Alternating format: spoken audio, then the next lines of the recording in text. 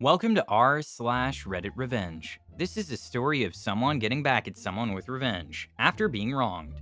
And today we have 3 great stories, so subscribe, hit the like button, and let's begin. The first story.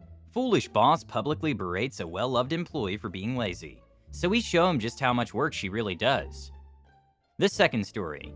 I created a website and the city is threatening to sue me. I became a winner anyway. The third story. Liar lost her car and her job because she decided to cheat in court and hurt my friend. Today's first story is, you said she didn't do much work, and now you're covering for her. See just how much work there is. In my workplace, there are a few departments. The ones relevant for this story are mine, which we'll call Output, and the other one, which we'll call Admin Support. Output has about 120 people, including myself. We use a lot of materials and equipment to get our work done. The Admin Support group is much smaller. Maybe 15 people. There are 2 managers in that department, including Fool 1. One of the women on the admin support team, Sue, is one of those lovely people that you want to have in your workplace. She's kind, bubbly, and does her work well. She's responsible for preparing all the equipment and materials that Output needs. Sue's work is tricky because she needs to manage all the materials we need on the floor, and also handle all the special requests that anyone on the Output team needs. Depending on the day, she can have very little work, or some days it's just non-stop. Her boss, Fool 1, comes by on one of the days where Sue has very little work to do. Fool 1 doesn't like seeing Sue sitting there doing nothing, but can't file a formal complaint because Sue is too good at her job. Inventory is fully stocked, all special requests completed earlier, etc. This seems to bother Fool 1, so Fool 1 publicly berates her for doing nothing, tells her to look busy, really just a rant that you'd expect from a foolish boss. The Output team all love Sue, so of course we remember this. Our opportunity for revenge came only a few weeks later. On a Tuesday, usually Sue's busiest day for whatever reason, she called in sick. The other woman Sue usually works with is out on vacation. The only person who can cover for her is of course Fool 1. So you think Sue is lazy and doesn't work hard? Well, it's time for you to find out just how much she does. Word quickly spread on the Output team, and we decided it was a great day to stock up on all the possible custom equipment and materials that we would need for the next couple weeks. Within an hour, the amount of requests that Fool 1 needed to complete was almost out of control.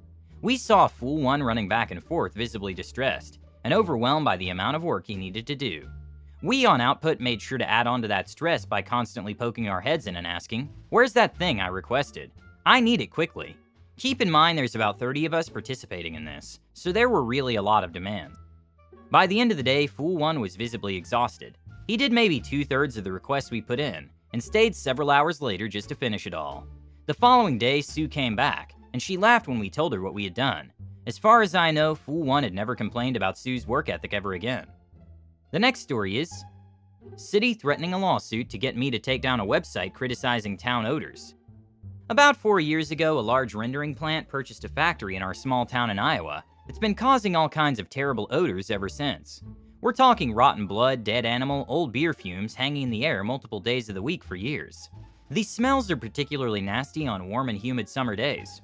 After living directly across the street from the plant, I decided to use my skills as a developer to create a website, criticizing the government of our town and the city council specifically for taking no action and letting the factory pollute our town. At the bottom of the website in the footer, I left a blurb that says town is still being polluted as of current date. After a couple of years of the site being up with little attention, I get a sudden spike of traffic, around 2K visitors over a few days, and we finally start hearing from the city that they'll be taking action. First, the city council holds a town hall and asks for everybody's complaints regarding the rendering plant and smells. They also print the name and phone number of the city attorney and ask callers to forward their complaints there. After that, they begin issuing fines to the plant, which they disregard and as far as I'm aware never pay. Eventually, the city sues the rendering plant, and the rendering plant countersues. I've updated my website after each development takes place. The last piece of news to come out of this whole situation was that each side had decided to drop their lawsuit around July of 2017, but with no agreement about the odor. I did not update the website to mention that the lawsuit had been dropped. It slipped my mind after reading it. The domain name is along the lines of townnameisaggoodplacetolive.com. And the first thing you see on the site is a big yellow block with huge text saying not yet. It used to say no before the city started finding the rendering plant. Everything has been quiet for months now regarding this website and the odor. While the city dropped their lawsuit and I still consider the issue unresolved, The smelly days only spring up once or twice a month now. However, this afternoon I received a letter from a law firm representing the city. It contains screenshots of my website and screenshots of the GitHub repository proving that I'm the owner. The gist of the letter says, "Our firm represents the city of town. You're the author and domain name owner of domain. We've attached proof. You were understandably frustrated by the issues with rendering plant, which have been alleviated through litigation. However, you've not modified your website despite the progress made. In fact, you re-registered the domain name in 2017 rather than take it down. I had the domain set to auto-renew." To make matters worse, the website contains a recital that the town is still being polluted as of the date someone views the website. This leaves the impression that the information on the site is current. I am reliably informed that the clinic lost a physician prospect who read your website. At present, the website libels the city of town, interferes with recruitment of businesses and new residents, and negatively affects property values. That interference is likely your intention, since you took the time to re-register the domain name. I'm writing to ask that you take down your site and not replace it with other derogatory material. If the website is not taken down within 10 days, your next notice will be in the form of a lawsuit. I'm inclined to disregard this letter, as my admittedly naive understanding of the law says the First Amendment to the US Constitution was created so citizens can criticize the government without fear of retribution. However, I realize there's a difference between federal, state, and municipal governments, and I'll be the first to admit there's a little bit of pride and defiance clouding my judgment too. Nobody's being disparaged on the website except for the city council as a whole. The only person's name mentioned is the name of the city attorney and their phone number encouraging citizens to call and voice their complaints about the smells. The attorney and their phone number were being printed in local newspapers asking readers to do the same. I do mention the name of the rendering plant with a picture of their factory, but the letter I received is from attorneys representing the city, not the business. I've scheduled a consultation with a lawyer, but is it a good idea to leave this site up and risk a lawsuit? Edit. I saw the lawyer this morning who agreed that it seems like this would be violating my First Amendment rights, and that it's not possible to libel or defame a city. However, he was unable to take the case, as he's a real estate lawyer, which I knew going in, but my choice for law offices in town was the one I saw this morning, or the one that sent the letter yesterday. He did give me 4 good recommendations for lawyers outside of town, and specifically outside of my town's sphere of influence. I've got an appointment with one of these lawyers on Tuesday morning, and I've also contacted the ACLU location in Iowa as a few others have suggested.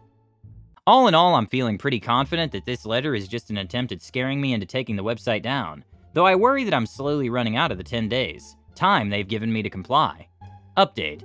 A few months ago, I posted here asking for advice after the city council of the town I live in sent a letter, demanding that I take down a website critical of them, or else they'd sue me. Most of the comments I received confirmed that yes, this was violating my First Amendment rights, and yes, I should seek a lawyer. So I did so. I set up a meeting with one of the 2 law firms here in town. The other law firm is the one that sent the letter, and he agreed with what everybody else has been telling me. However, he declined to represent me, as he's largely a real estate attorney, and recommended I speak with someone outside the city's little sphere of influence.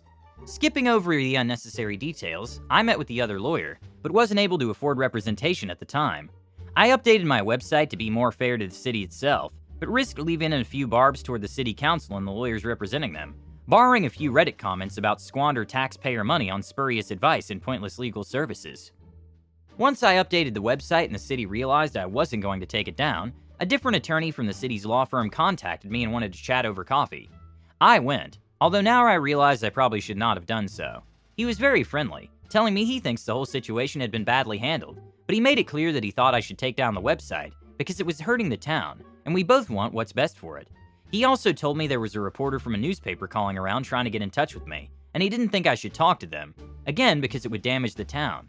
I declined the interview because I was afraid I'd get sued, whether justified or not, if I said something the city didn't like. Of course, I was too naive to realize that the city themselves would have no problem talking to the reporter, so she ran her story and I was made out to be the bad guy troublemaker by the city officials she interviewed. What's more, a city councilman, the mayor, and the city administrator all denied sending a letter to me. They were also quoted as saying there may be legal stuff coming down the road. A few weeks later, I received another letter from the law firm, and this one was weird. It was the attorney from the original letter writing on his own time to explain all the reasons he thinks he can sue me, citing several Iowa judicial cases, and going on about disparaging property. He told me I was making a stupid argument, and attributing unfounded legal arguments to him. The letter ended by saying it wasn't a threat of litigation, and not intended to deter me from exercising my legal rights. This was around mid-January 2018. I received the first letter mid-December 2017. Everything was quiet once again for 2 more weeks, until I got an email from the legal director at the ACLU of Iowa. On the advice of Reddit, I had emailed both the ACLU and the EFF, but after over a month with no response, I had figured they were too busy to look at my case. I was very happy when she contacted me and wanted to talk. I spoke with the director, and long story short, she thought what the city was doing to me was an egregious violation of my civil rights, and the ACLU of Iowa wanted to represent me in a lawsuit against the city. Toward the end of February, we filed suit in federal court, and by March 29th, we settled the case after the city agreed to these 5 terms.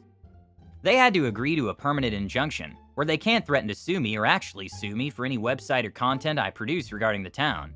They must pay legal damages to me. They must pay attorney fees to the ACLU. They must write an apology letter to me. My favorite part? The city's staff and its attorneys must take First Amendment training. All in all, I'm incredibly impressed with the ACLU's work on this case. I know it's not typical to file a lawsuit and win a month later, but I think that just shows how blatant their attempts to censor me were. I'm super grateful to the ACLU for helping me with this, because as I said above, I wouldn't have been able to afford an attorney, and the city would have gotten away with their threat. The last story is, I don't like liars. This happened 5+ years ago, and it's still one of my proudest moments. I was dating this guy Dan, going through a custody battle with his ex-girlfriend over their toddler. We worked at the same bar with this girl named Billie Jean. Billie Jean was an old friend of Dan, and had worked with him before. She also had previously worked with the mother of Dan's child, Rachel, and everyone was seemingly friends and remaining civil, or so I thought. Billie Jean had secretly taken sides and wrote a terrible affidavit lying about Dan. Dan somehow got a copy of it. I don't remember how the court process went. As I was reading it, I kept getting more and more irate. I hate liars, and one thing I really felt that crosses a boundary is using a child for leverage to hurt the other parent. Billie Jean was knowingly lying under oath, and siding with Rachel to prevent Dan from parenting his kid, and he was by no means a bad dad. Well, Billie Jean had enemies. Enemies that I worked with and had easy access to contact. These enemies had sold Billie Jean a car that she wasn't paying them for. I didn't necessarily like the people who owned the car, but the enemy of my enemy is my friend. I called them up and told them I came in peace. I asked if they had Billie Jean's address to get back to their car. They did not. I passed off Billie Jean's info and waited for her to call me. Now I was one of 2 people who could have ratted out the location of the car, and when Billie Jean called me to tell me her car got repoed, she said she had no idea who could have done it. It would have been either me or her ex Robbie. I told her casually I don't think it was Robbie, and I swear up and down she responded with, well, who would have done it then? I held back laughter and finished the conversation with half-aid, oh, I don't know, that's so weird type comments until she hung up. Dan was next to me in the car snickering. Dan won shared custody of his child, and Billie Jean lost her bar job because she didn't have the transportation to work an hour away. To this day, I wonder if she ever pieced together that it was me. I don't like liars. Thank you for watching. Don't forget to subscribe and have a good day.